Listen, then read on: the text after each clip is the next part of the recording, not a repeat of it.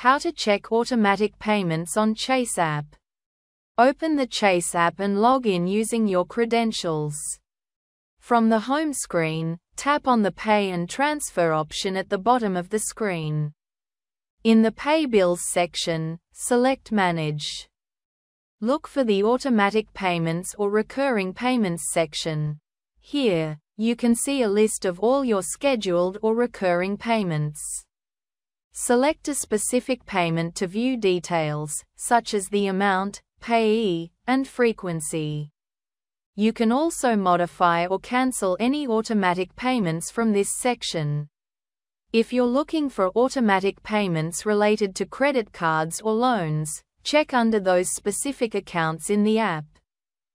Thanks for watching.